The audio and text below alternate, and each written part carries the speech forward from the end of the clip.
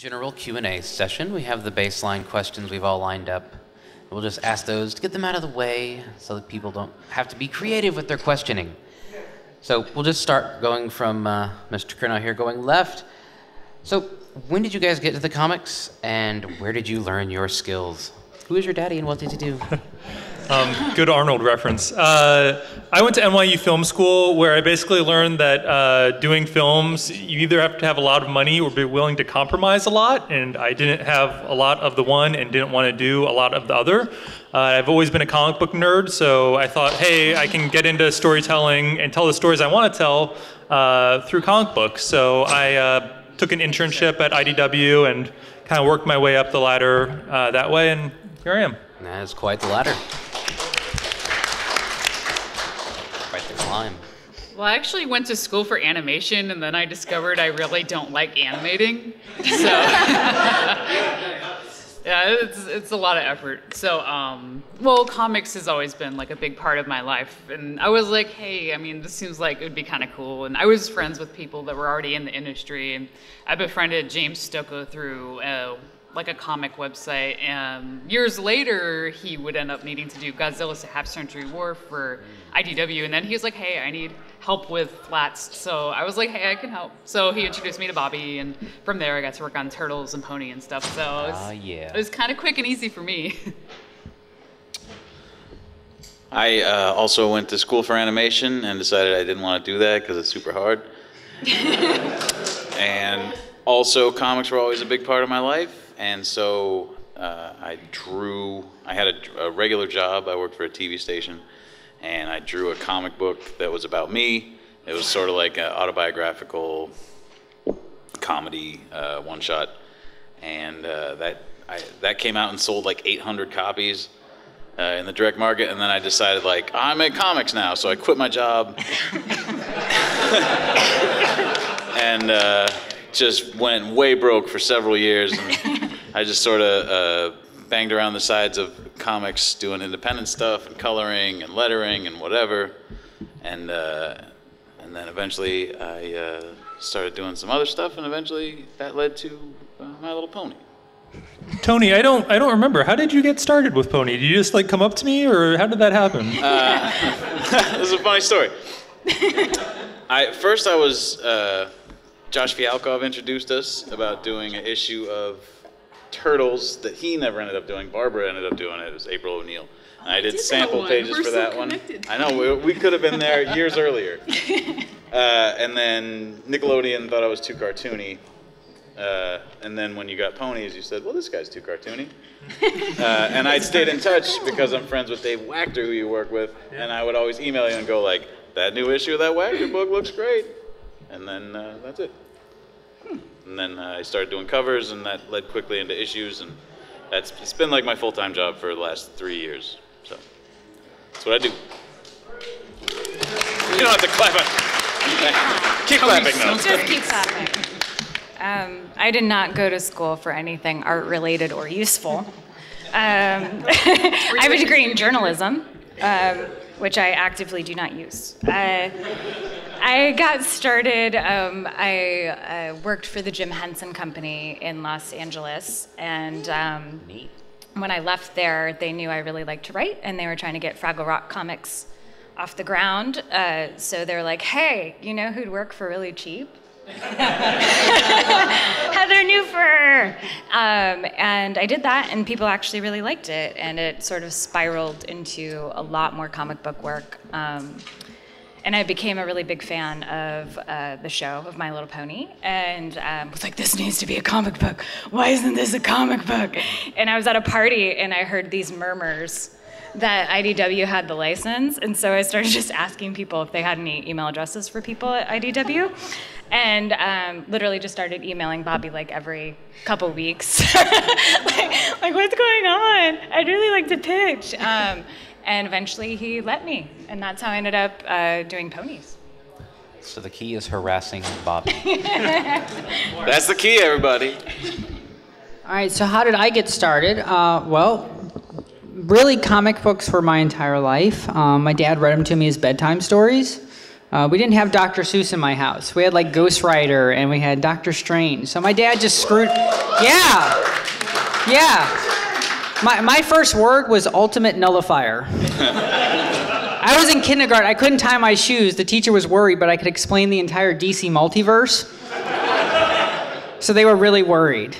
But comics were like this. My dad read them to me. It was always like a dream of mine to do it, but I actually went into fashion design, the complete opposite of doing comics. So I just did that for a really long time, but always it was in the back of my head. I got to do comics. My dad always wanted to. He didn't really get to do it. It was always a dream, and I was like, I'm going to try it one day. So like Tony, I quit my job and decided I'm going to be a comic book artist and not be able to pay rent. So I did that for about 10 years, working it up, and I was trying to do Green Lantern and Batman and Superman. Clearly not my strong point. And it wasn't until like My Little Pony. And really how I got into that is I bought Bobby a Lamborghini. Are you enjoying the car? It's great. Good, okay. Don't mind that weird ticking sound in the back. But that was really how, I heard about the comic. IDW was doing it, and I was like, okay, I'm gonna try this one last time to work in comics, just one last time. And I sent some stuff in, and obviously it was IDW limited first, and I did some original trading cards for the very first hardcover. Was it Return of Queen? How do I say that word? Chrysalis? Yes, I did those. And then 2 years later, I now get to do My Little Pony Friends Forever 16 with Diamond Tiara and Silver Spoon. Yes. So That's the only time anyone ever clapped for those two characters. Yes. But don't worry, I have plans to slowly ruin the fandom.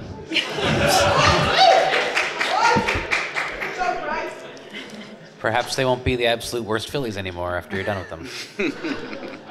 Though, moving on, the next question we'll just get out of the way is, what is the character you most like writing or drawing so far in the comics you've worked on? I've only written Applejack stories so far. I have a natural affinity towards Applejack and her work ethic and her strong family bonds. Although the character I kind of enjoy the most watching and reading is Fluttershy. I think Fluttershy is pretty hilarious. Well, just getting it out there, my least favorite is, I like the characters. Rainbow Dash is actually my favorite character, but I hate coloring her so much. But my favorite character to work with, period, is Chrysalis, because I get to do all these cool like lighting situations and dramatic, scary stuff. So that's always fun, getting to be evil and stuff, I guess. You do cool Nightmare Moon stuff too. Yeah, that issue we just did was awesome. Yeah, it was. You guys don't know about that yet. Spoiler alert. It's on some secret stuff. I like to draw the princesses a lot. I like to draw Princess Celestia probably the most. And she's great to draw commissions of because she's white, so it doesn't take that long to color. She's actually light pink. I don't want to be called out on my color theory. Yeah, I was about to yell at you. Yeah. She is a very light pink. She's white in a pinch, is all I'm saying. Yeah. It's pearlescent. Definitely my favorite stripe for is Rarity. If for nothing else, I find her very relatable. Oh, I like you. It's easy for me to write for her. I really like writing for Fluttershy too, just because it's a challenge, because she doesn't talk a whole lot, and when she does, it's very specific and very through her own filter. So it's a lot to work with Fluttershy, but also very fun. Okay, so this is basically we're going to tell Bobby this right now. It's also drawing Rarity. So Heather and I should get a Rarity book. That's fine. I love Rarity. Yeah, so for me, it's drawing Rarity, mainly because Lauren Faust has a lot to answer for, because I think she has cameras in my house and is basically patterned Rarity after me. It's because I do actually have a fainting couch with me at all times. And I am high maintenance, and I may have packed 9 different bags for this con. But yes, Rarity for me, definitely. Oh, thank you. You gave me a Rarity. Thank you. Keeping it. That's so Rarity. What? She likes it down there. Oh, getting PG-13 in here. Yes. Back it down, new guy. Go on. Okay, well, the last thing that we'll actually ask to get out of the way before my cohort, Mr. Scheider over there, will start passing out the cards so y'all can start asking questions yourselves, will be what comic shows or other media are you guys consuming at the moment that are influencing you, perhaps? I like a lot of cable, drama television, like Justified and Better Call Saul. I also like a lot of horror movies. Excited to see It Follows pretty soon. I don't know if there's a big horror crowd. Does that overlap much? Pony horror? Anyway. It Follows is great. Awesome. Okay, cool. I just saw Babadook recently, which I really liked. I haven't seen the Babadook, but I love to say the Babadook. Babadook, Dook. Oh, I feel like I haven't really watched much lately. I mean, I've been like really into like Steven Universe, and I'm really mad that Boom got it instead of IDW, so I could have gotten to work on it. But I feel like my life's been like consumed by video games lately, so I've been playing like tons of like Fire Emblem Awakening and Smash Brothers. Who is your wife? Oh, Lucina.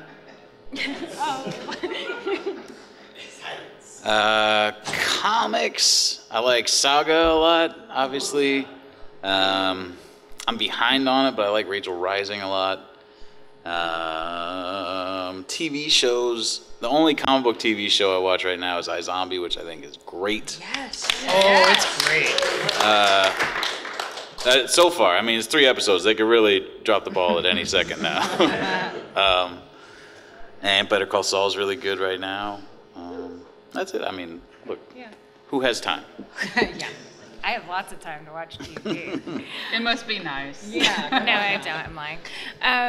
I kind of go the other way. I watch a lot of kids programming, especially from the 50s and 60s. But I really recently got super into Rebels. Anybody watching Star Wars Rebels? Star Trek. I want Chopper to be my pet. Star Trek is always good. And comic book wise, gosh, I'm really looking forward to the new Jeff Lemire Hawkeye. Should be pretty good. All this sort of new Hawkeye stuff is great. Heather, did you get the new Hawkeye figure that comes with Pizza Dog? No. There is a Hawkeye figure based on the new Hawkeye that comes with Pizza Dog. With Pizza Dog! It's amazing. It's on Marvel's website. You should buy it, because I just bought it, and it's like that tall, and the dog is like that tall, and it's the best thing I own. Guys, I need that. Well, you should buy it, like right now. Yay! Like pull it up on your phone and buy it. Okay, I'm gonna look right now. Here, you tell them what you think. All right, well, apparently everyone here is Marvel for some reason. So, DC girl here. So, but outside of My Little Pony, obviously, I do a lot. I like a lot of fashion stuff. I'm gonna just say it here right now. I like Keeping Up with the Kardashians. No one finds that funny. The show, or just as a pastime? Just, I hang out with the Lord Scott Disick a lot. That's why I've decided to become the Baroness Von Blake. Outside of that, I love the Flash TV show. I think so far, I don't know what the movies are doing, but why don't we just hire Grant Gustin already? Outside for comics, okay, obviously, very much DC. Even though the new 52 might not have gone as well as we hoped. Otherwise, I read a lot of different IDW books. Littlest Pet Shop I like. This is just me. This is outside of My Little Pony, but the greatest book IDW's ever done, Lock and Key. Oh, for sure. Lock and Key is the greatest book ever. Did Gem come out yet? Gem did come out last week, and that is gorgeous. That is gorgeous work. I'm so glad Kimber likes girls. I'm gonna call her. Outside of that, I pretty much Heather and Sonia may have got me addicted to an anime and ruined my life. Ah, yes. Madoka Magica. And now I've probably spent about $1,000 on Figmas and statues and yeah. So sorry for ruining your life. You did. You ruined it, but thank you. It's a good show. Magical It girl is. waifus are expensive to upkeep. It's worth the pain. And Let me just jump on the mic. I'm the other half of Sandy's crew over here. I'll be the one taking your questions over on the far side. If you have any questions you would like to ask the comic team, feel free to make a line. First priority goes to little kids, and we've got a bunch of free swag over here for people who ask good questions. So go ahead and start making a line if you want to ask any of these fine people some questions about the comic industry. Yes, we have other TV shows you guys should be watching. Flea Market Flip on Netflix. Tiny House Nation. Treehouse Masters. Treehouse Masters. I just stayed in Treehouse Point last week. It is so gangster. Gangster? Oh my God, it's amazing. I like to say that. It's so I like good. that you said it. I want to do that. I would be afraid to hang out in a treehouse. And it's near me. Yeah. So what do they do? These like, is it sort of like It's like a bed and Shark breakfast. Tank where they make a bunch of crazy things, where they just do tree houses, that kind of thing? I don't think you understand what happens on Shark Oh, Tank. come up. We don't bite. What am I thinking about? What is the show? What is the show that does? The idea they make a bunch of You need to crazy steal Shark a mic for Tanks. him. Is that what they do? No, it's just these rich guys that invest in small Business businesses. shark. It's awful. Don't watch it. It makes you really My stressed girlfriend out. makes me watch ABC. Oh, you watch We're just Bunheads? gonna go rebel over here. Did you watch Bunheads? At least Alright. you watch Secret Life. Come on. Bunheads is come and gone. All right, It's so we good. have our first question, folks, for this gentleman here. What was your name? Andrew. Hey, I just wanted to ask at IDW, how much direct interaction is there between artist, writer, colorist teams? Like, are you guys still largely, do you guys work with the same people all the time? Like I noticed on the Pony books, it tends to be the same pairs of people. Is that normal? Are you guys consistent about that? You know, there's some people that clearly really enjoy working together, like Katie and Andy. Other people, I mean, I know Tony, you've worked with pretty much everyone. Heather has worked with both Brenda and Amy. Obviously, Heather Breckel here colors everyone.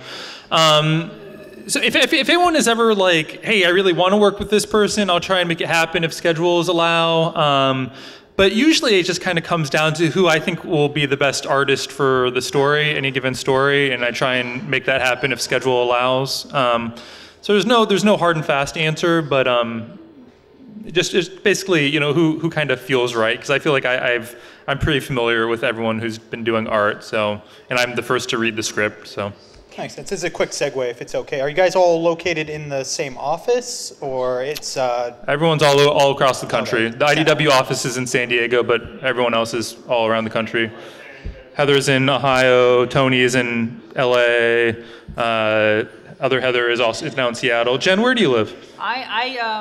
I travel between Los Angeles and St. Louis because my girlfriend lives in St. Louis, so I go back and forth so I can see her. Makes sense. Katie's in Michigan. Andy is now in Atlanta. Brenda is in Canada. So all over the place.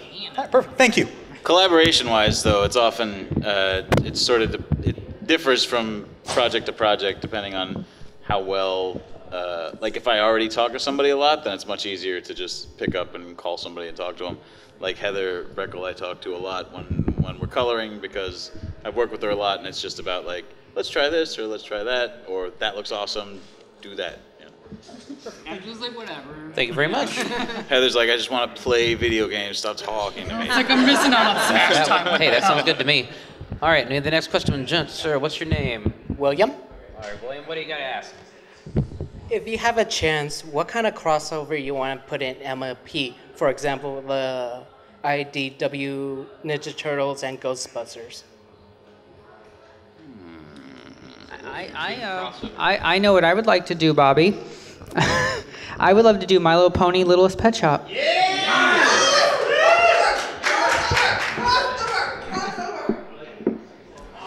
I would like to do My Little Pony 30 Days of Night. And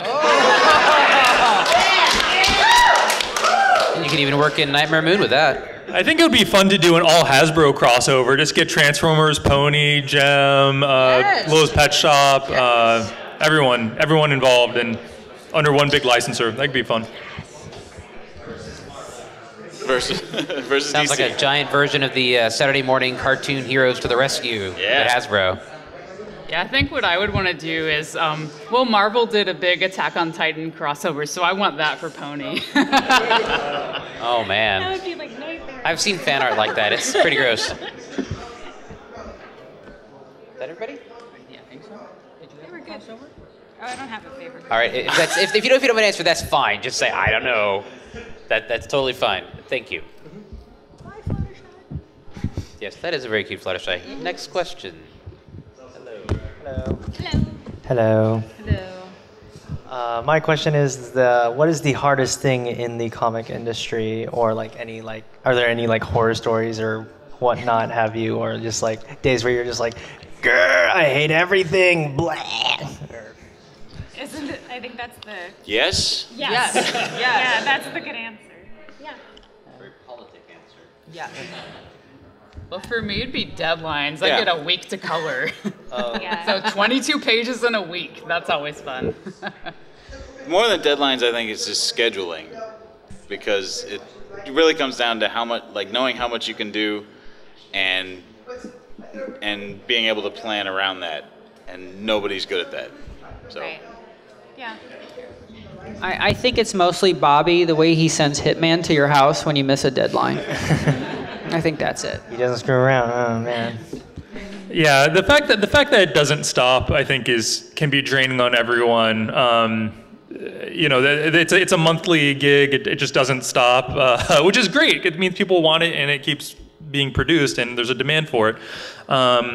All comic books, all licensed comic books have sort of a beginning of relationship period whenever you start a new book, where the licensor doesn't really trust you to get it right, and so they're usually very attentive to you and giving you lots of notes, and hopefully if you do your job well, then they kind of start to trust you. But the beginning of any book is always a little tricky, because there's always a lot of notes, and you're just beginning to figure out what works and what doesn't. I think we got pretty lucky with Pony that we had a couple really strong starting arcs, both with Return of Chrysalis and the Nightmare Rarity arc. So I feel really proud of that beginning, but there's a lot of attention on it from Hasbro.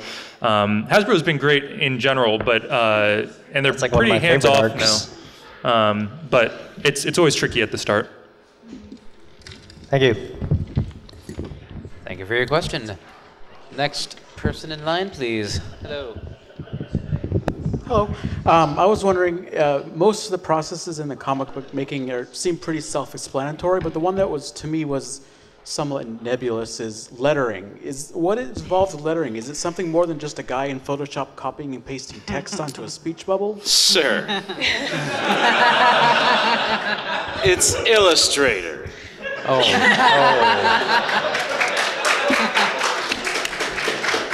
No, yeah, I've lettered before, and there is way more to it than just sort of copy and pasting, although there is copying and pasting. The thing about lettering is that if it's done right, you don't really notice it. So if you're reading a comic and you get to the end and you go well, that was well drawn and well written, and I have no thought on the lettering, then the letterer did his job right. Because the main job is to lead the reader through the page. The artist should have already set it up for this, but a lot of times what a letterer has to do is come in and pull everybody's butts out of the fire and put the words in order and make your eye go from the top to the bottom in the correct order and catch everything that's on the page. So it's a difficult job. IDW has in-house letterers. Our guy Neil does all the comics. I know you guys have all seen Neil's work. The guy's a talent. And we were just talking about this. I think you made a great point. We were just talking about literally an hour ago at the bar before this. Being a letterer is a lot like being a sound mixer in a film. You are never going to notice it until it's done really badly, but it is really essential. Like in a film, if you can't hear the dialogue, you won't understand what's going on. A letterer, if you can't read it, or it's confusing, or it's hard, it looks ugly, then you're going to notice it. So it's a really thankless task. So next comic you read, take a look at who did the lettering and mentally send them good vibes, because it's a thankless task. There you go. Hello, come on up. Marvel has amazing lettering. So I'm going to keep this short and sweet. Jen, Yeah. Madoka talk. Yeah. Or what's your opinions about the show? My opinions on the show is I've never watched an anime that made me cry. Mainly because I wasn't expecting, because you turn it on, you think, oh, this is gonna be like Sailor Moon, all cute magical girl, and then by the end, my life has been destroyed, and then I'm just crying. But definitely Kyoko is probably the best. I love her. She's my favorite. I can't get enough of it, obviously, because some people make me just want to buy all the toys and all the figures and all the statues. So, you know, if they just, I hope there's more. Are they doing a second season, Sonia? You said? There actually is. Are they? After Rebellion, they set up, like, the way they set up Rebellion. We're sorry, Tony. Was, we're sorry. Well, they set up Rebellion to be able to be a sequel with the developments with Humura. I'm gonna buy so much more stuff. So they're gonna be milking that cash cow for a while. Please. I don't know if they're doing another season, but I've definitely heard about another. Did you guys hear about these My Little Pony comics at all? Well, I happen to think that there's this one artist, Jenn Blake, who did a really good-looking My There Little it Pony is. Madoka cover. Yeah, absolutely. I might have done something. Maybe. Yes, I might have done that. Good, thank you. Next question, please. Hey, so I was curious if you maybe have any sort of stories of frustration or horror stories of sending your final product in, or what you thought was a final product, into your superiors, and they sent it back like, nah, dude, you can't do that. That's too violent, that's too vulgar, that's not cute enough, whatever the case may be. We just did the Fiendship is Magic miniseries, and I sent in a couple pages that I was sure was just going to be like, absolutely not, and they were just fine with them. So this is it's a very violent. Next week, if you guys check out Tyrek, there's some real violence going on in that thing.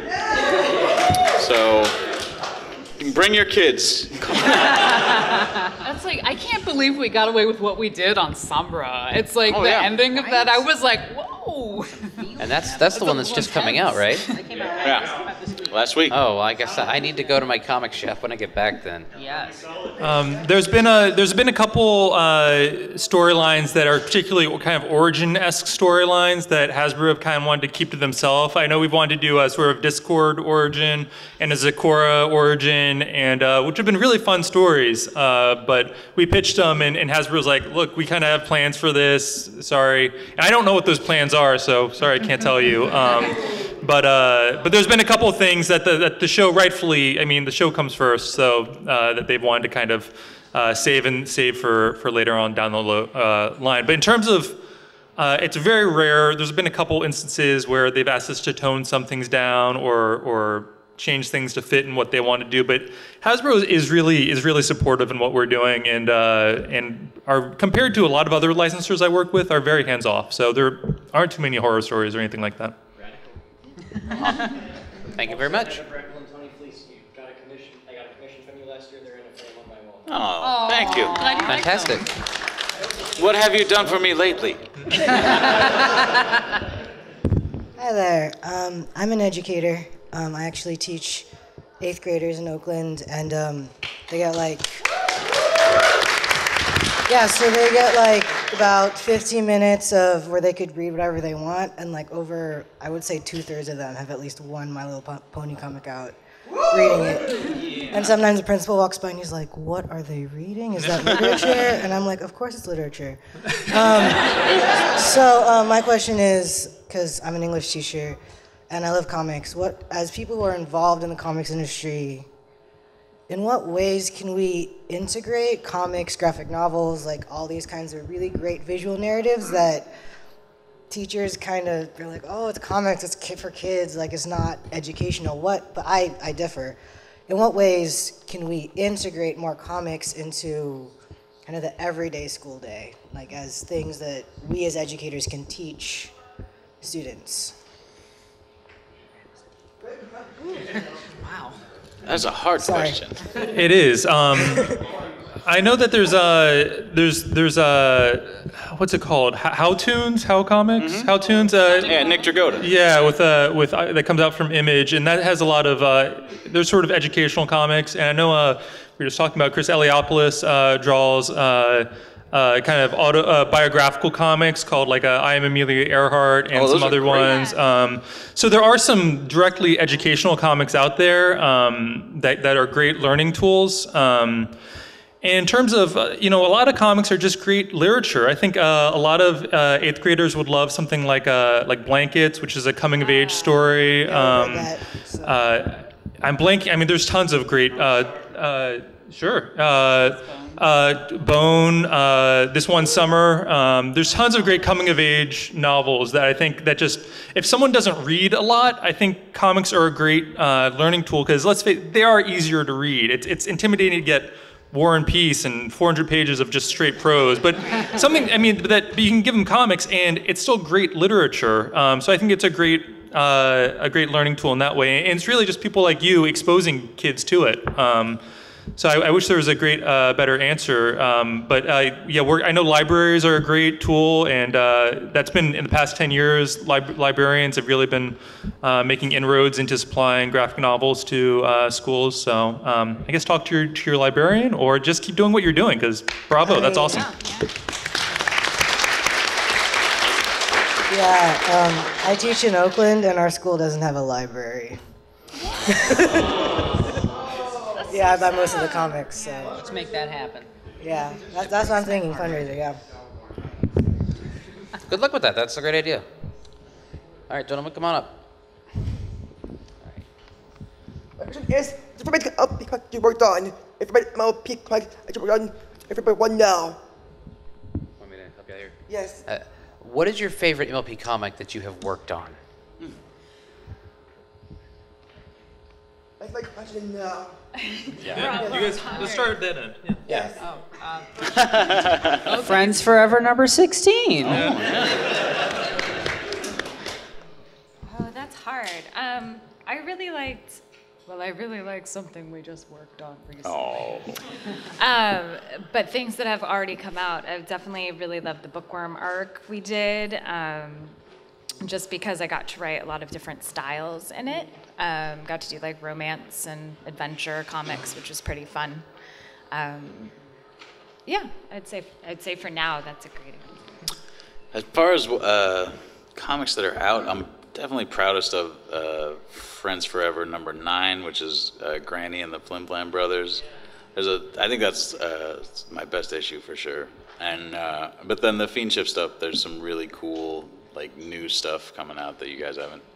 Stuff that looks way different than stuff I've ever done before, and then way different than anything else. And then the Nightmare Moon book that me and Heather just did, and Heather.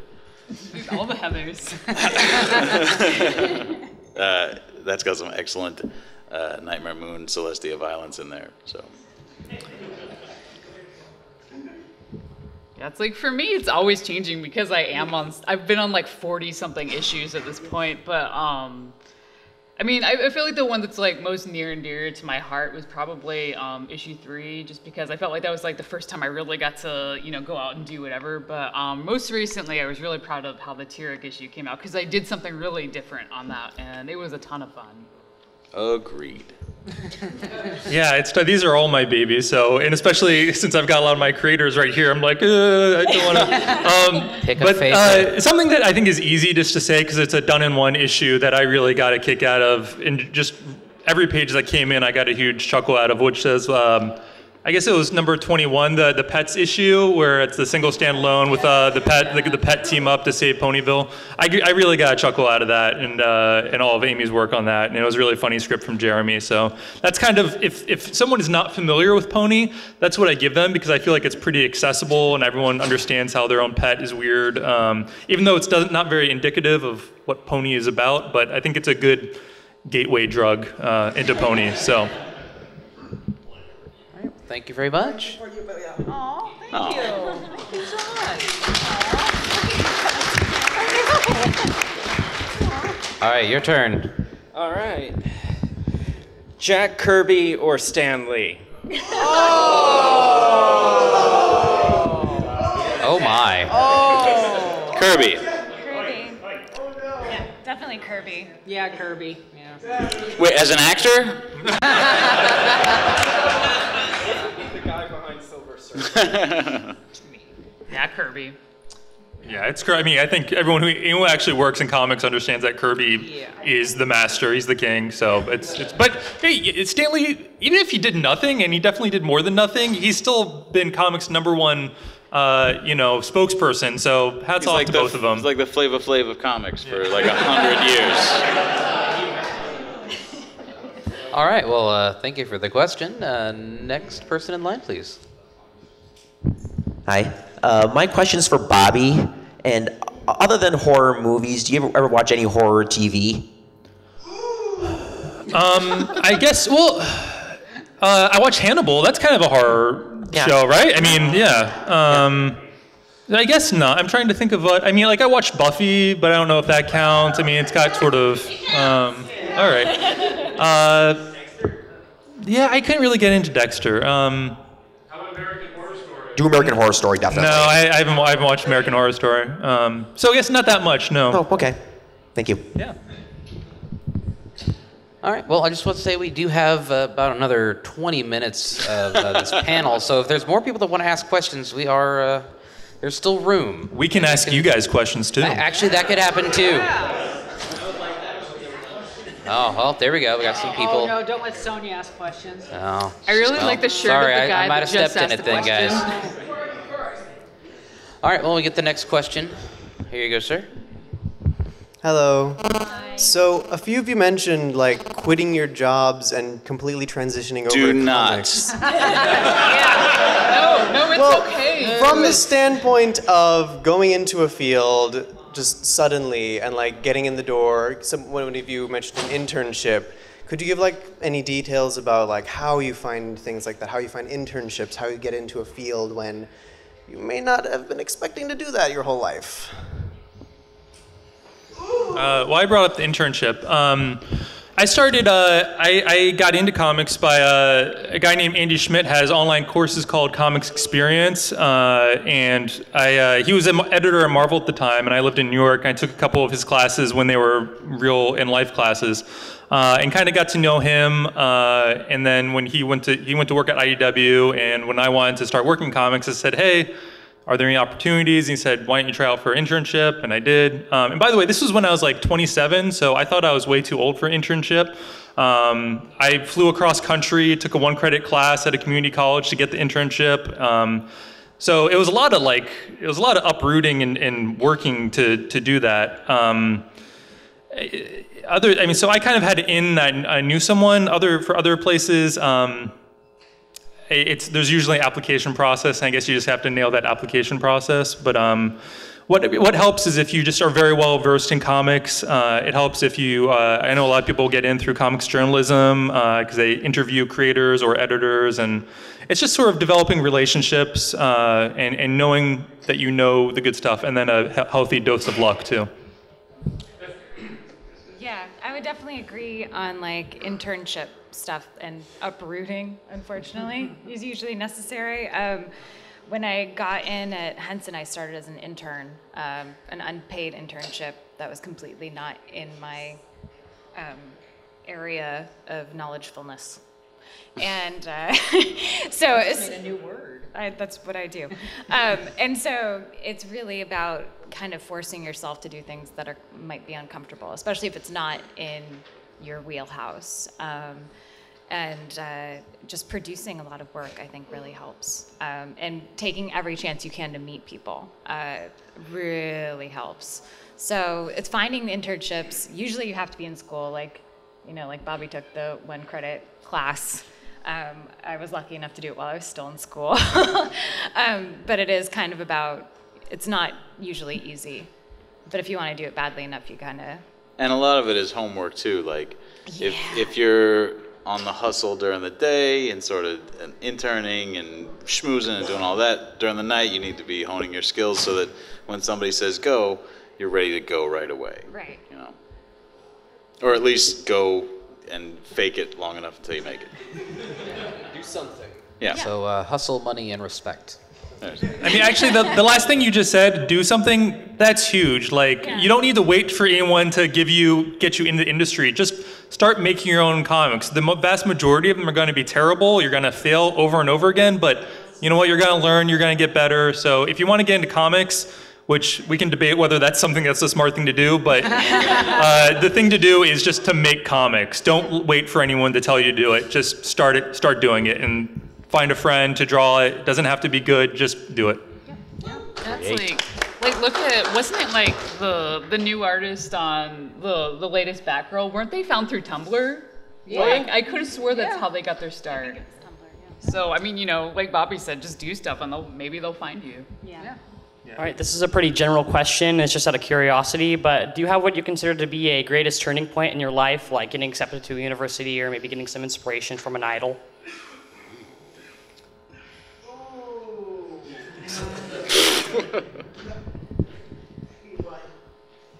Yeah, I mean, I guess. I talked about coming out to California where I didn't know anyone, and it was for an unpaid internship, and I felt like I was too old to be doing it. But I knew I wanted to do it, so that's something I'm proud of that I did. It's one of those moments, you know, you kind of have those kind of choices in life where it's like, all right, do you want to do something, or you just want to kind of coast? And it's hard to do, and you know, it's not even necessarily the right decision all the time. But I think you have to at least try for it. But me was uprooting and coming out to California. I went to work at a studio with a couple of other artists. I just was working enough to sort of scrape by, and a friend of mine said, "Come over and work with me at the studio." So I came, and there was a desk there for me. I started working, and working in there, I saw what like insane diligence can do, and really all it was doing was just making it so that the guy would not ever be broke. Not ever, not like he could live the rest of his life and coast, but just that like he would never worry when rent came around, or, you know. I watched this friend of mine work very hard every day, and I was just like, well, geez, I should just work very hard every day. Like, he didn't take off weekends. He didn't, you know, he wouldn't go home on holidays sometimes. He would just sit there and work and work and work and work. And I did that for several years, and now I'm starting to sort of back away from it. But in those several years, I sort of leveled up a lot and got the idea of a work ethic in my head that is not a real healthy one, but is one that sort of is what it takes to get the job done. So just sort of going to work in an environment that's the right environment. I have a slightly different point of no return. Imagine 19-year-old Heather Nuhfer. I was working, I really wanted to be a lawyer back then, and I don't know why. And I actually got a really prestigious internship with the US Senate. And my job was to write speeches and quotes for US senators at 19. And I remember I had like a really crappy, it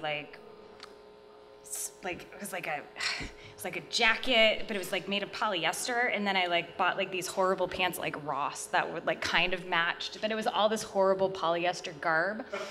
And I went for my first day of work, and I was like really excited. I'm like, I'm gonna be in these offices, it's gonna be awesome, I'm gonna be so cool.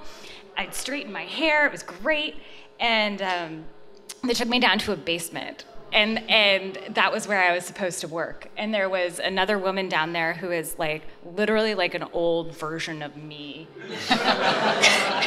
And in my memory, she had like cobwebs on her. And pretty much the instant I sat down at my little cubicle in my horrible, sweaty, awful thing, I was like, this is so bad. This is so wrong. And I was like, I gotta get out of here. And I did that for about a year and a half. And saved up enough money to get the heck out of the Senate and went away. But still to this day, you can find quotes that I wrote for like 85-year-old Republicans when I was 19. And it's pretty great.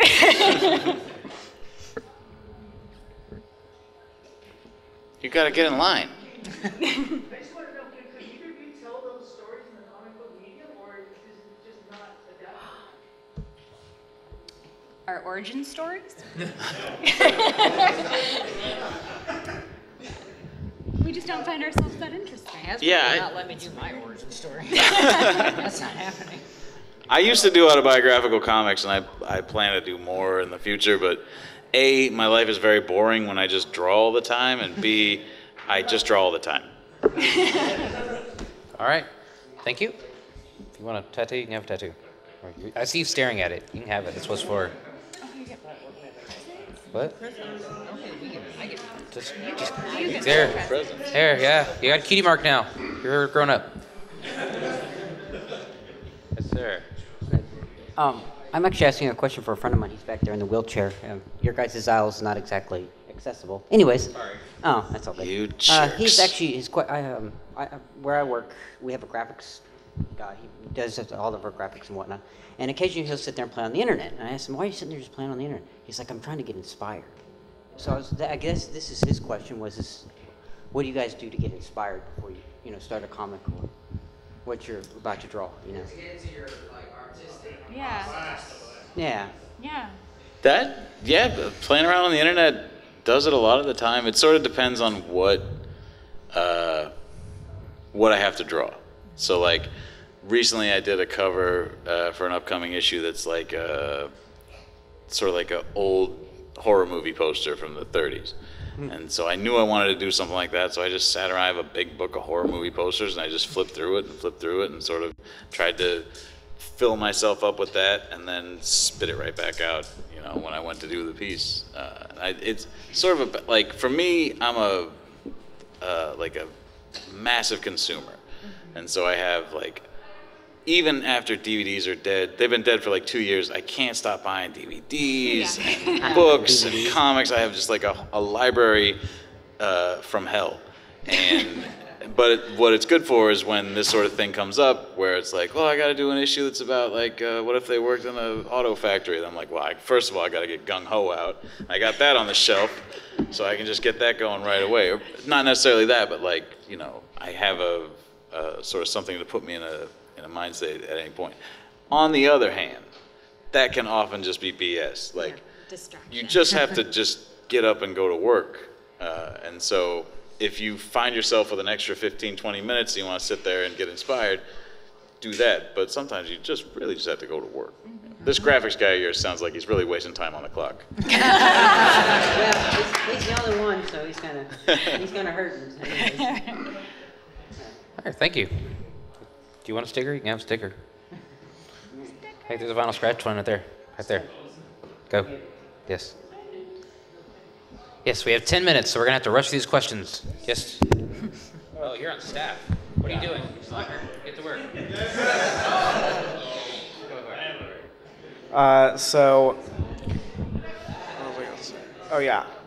This is a question primarily for the writers. What is the character you find most difficult to write for, and why? I can start. I find it really difficult to write for Rainbow Dash. I love her immensely, but putting her in and making her not seem too bossy and just making her seem like herself can be really limiting, especially with panels and how much space we physically have in the comics. I find it really hard to make her come off super true to her character, and that's what I want to do. So I find her probably the most difficult to write for. I've written very few characters, actually, when you consider the entire show, just Applejack, or family, and then Mayor and other characters I created. But I would say a lot of writers have trouble with Rainbow Dash. I think for that exact reason is a lot of Rainbow Dash is in that voice acting. And there's a certain bravado, but it's so easy to make Rainbow Dash a jerk, but it's the performance that really sells it. And an artist can communicate a lot of that, but it's really easy to make Rainbow Dash just sound like a big jerk in the comic, and I think everyone's kind of struggled with that, and it's something moving forward. I feel like we have a Rainbow Dash story that we can really add something to her character, and we haven't done it yet, but that's something I've been thinking about editorially, so.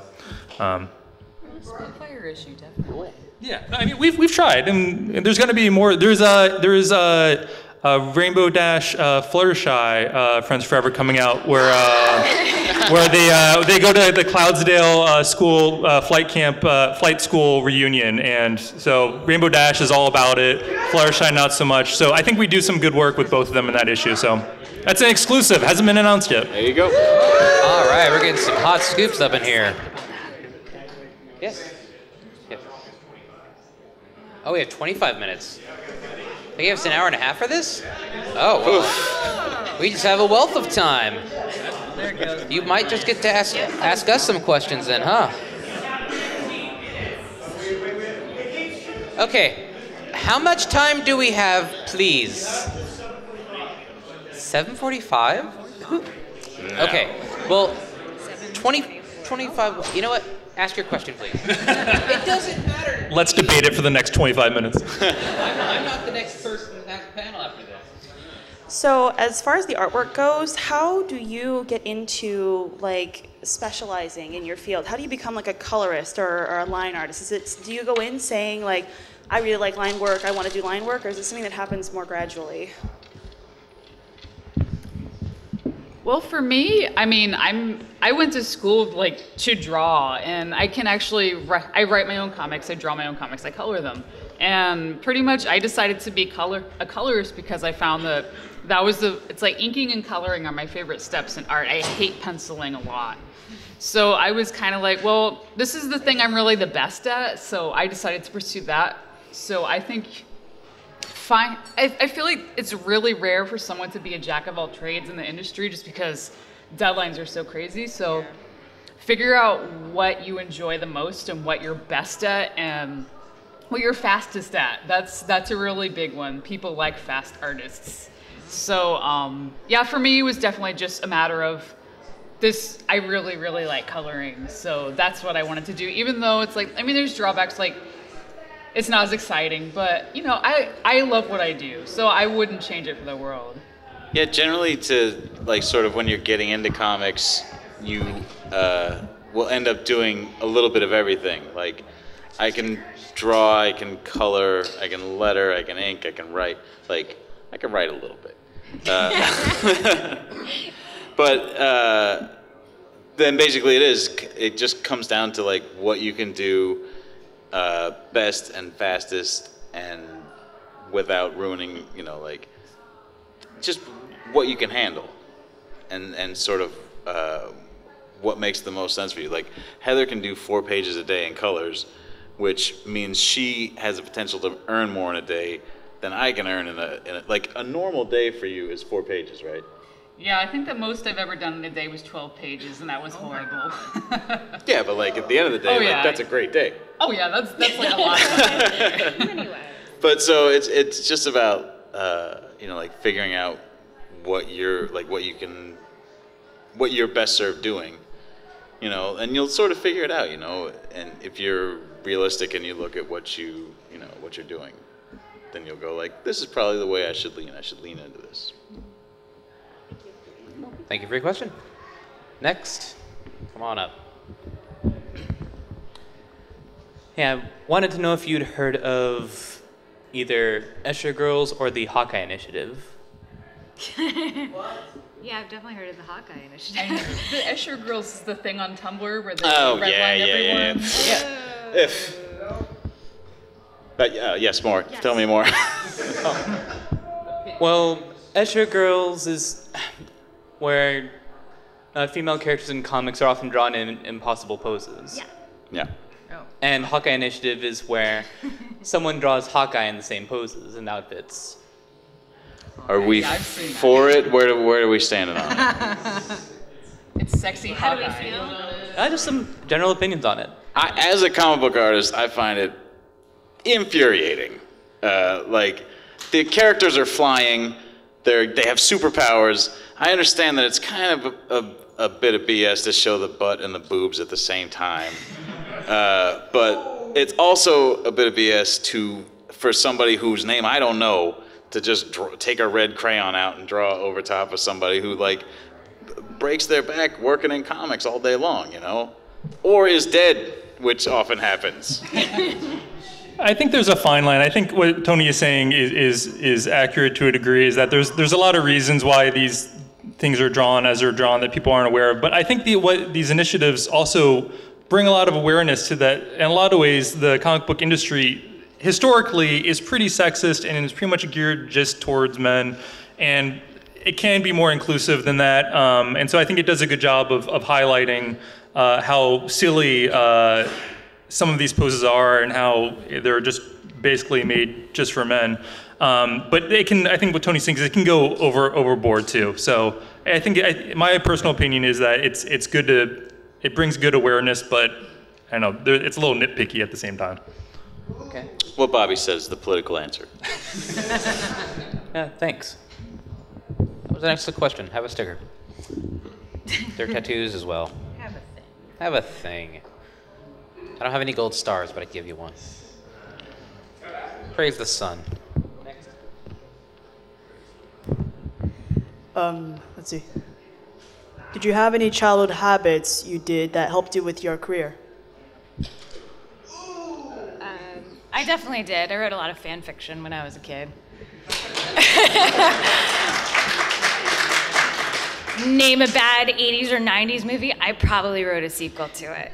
Like, 16 Candles. Oh, definitely. Yes. Anything, especially anything John Hughes related, or multiple Lost Boys sequels, which were probably better than the actual sequels, guys.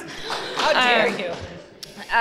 Yeah, so it was like my guilty secret pleasure that I wrote all of these sequels to movies when I was a kid.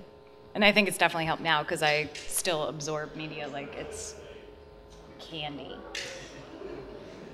Oh man, like I have, one of my first comics I ever read was the Sonic the Hedgehog comic. So I have like 500 pages of Sonic fan comics that I drew as a kid, and I still have them, and they're terrible. And I'm so glad I never put them online. It's like I saw the I saw the recently on Tumblr, it's been floating around that Rebecca Sugar, who does Steven Universe, and she also worked on Adventure Time.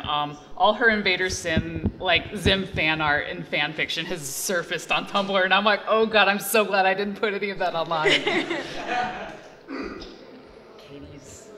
I don't know. For me, it's always been Captain Carrot and the Amazing Zoo Crew. Yeah, nobody knows what that is, and it's okay. Scott Shaw in the house. Thank you. Here. Okay, yeah, that for me, anytime I need to just have some good inspiration, I just grab my Captain Carrot books and I just go to town. Wow. That's just. Cool. Thank you very much. Next up is the illustrious Sonia, our dear leader. Here comes trouble. No pressure.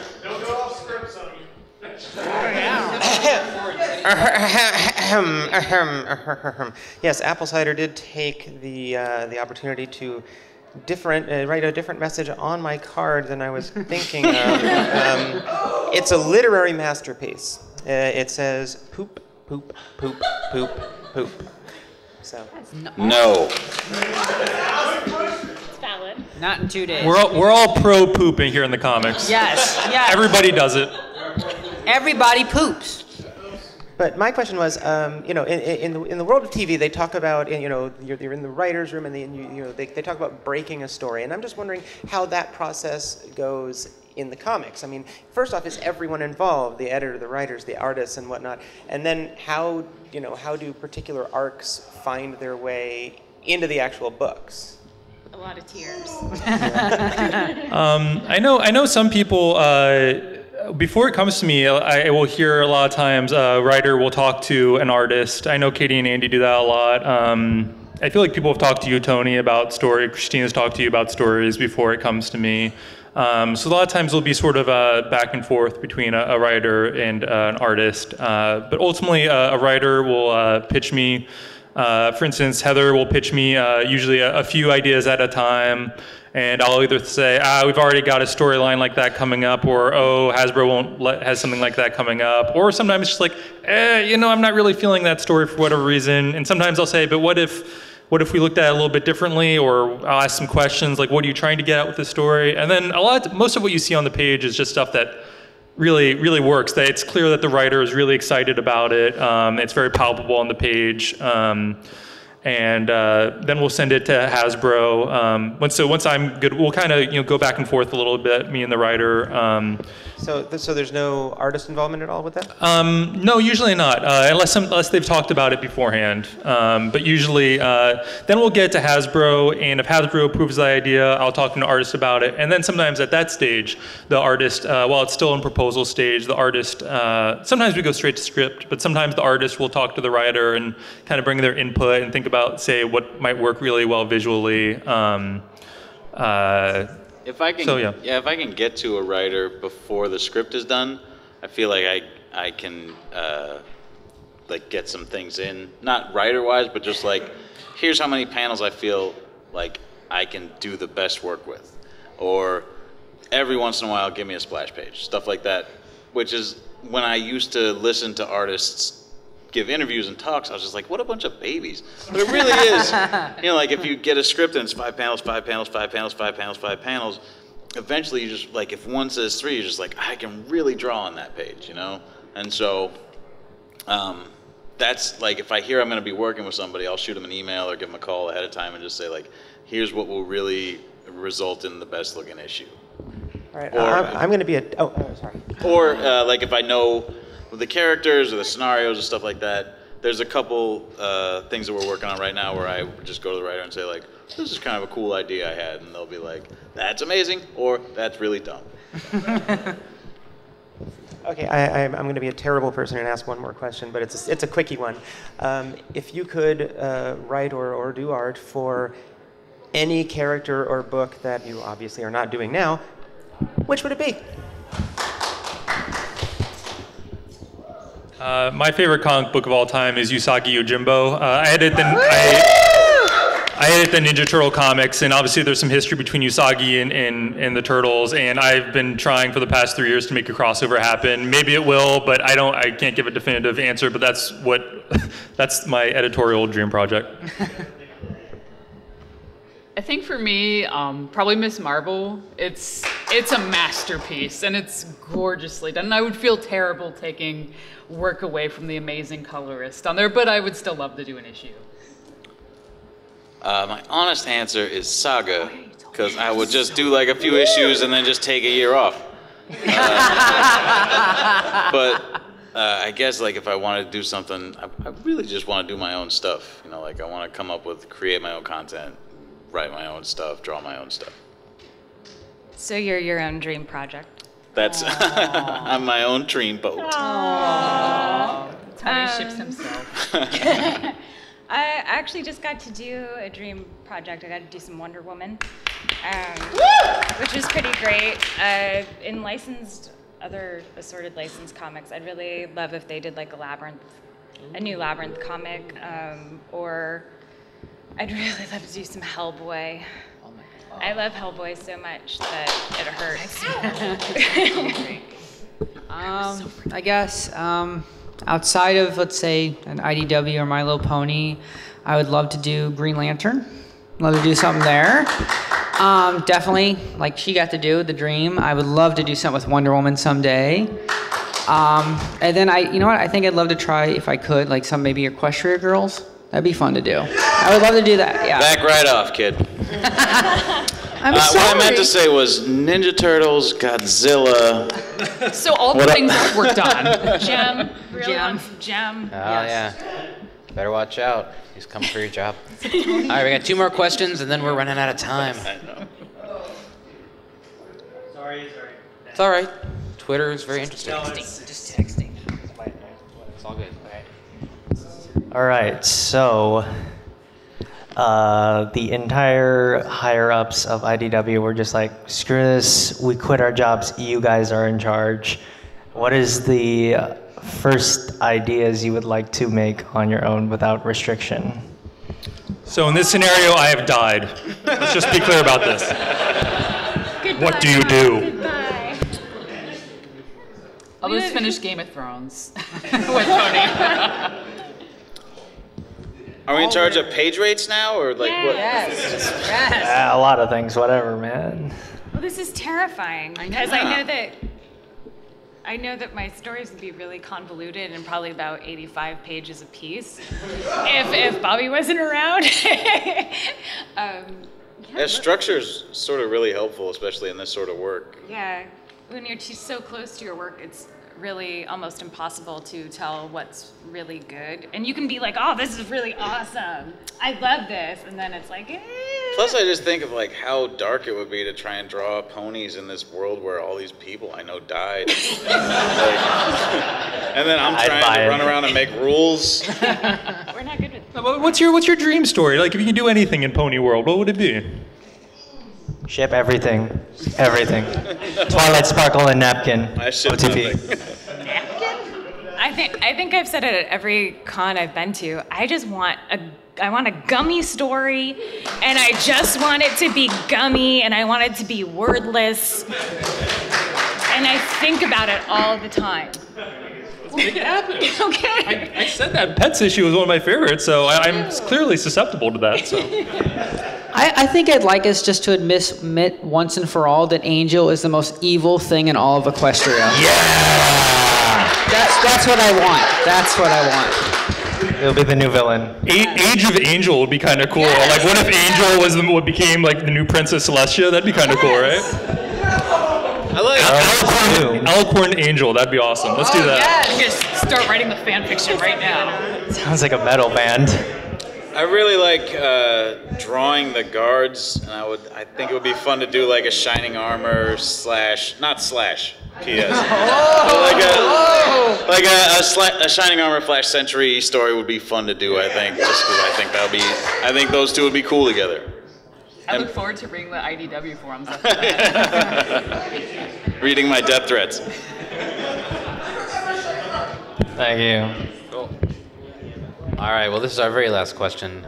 You are the lucky winner, sir. Come on up and claim your prize of the final question of the IDW My Little Pony panel. Yay. Oh, Cider has a question, so he's the runner-up. Thanks, Apple. For those of you that have self-published, drawing, writing, or coloring yourself, what are the pros and cons that you have gotten out of that? No, Heather and Tony. Well, I mean, have money that you can afford to lose, because it's not like a cash-making proposition. So if you have a job and you are interested in self-publishing, every paycheck set aside like $100 or however much you can afford to set aside, and then just think to yourself, I'll never ever see that again.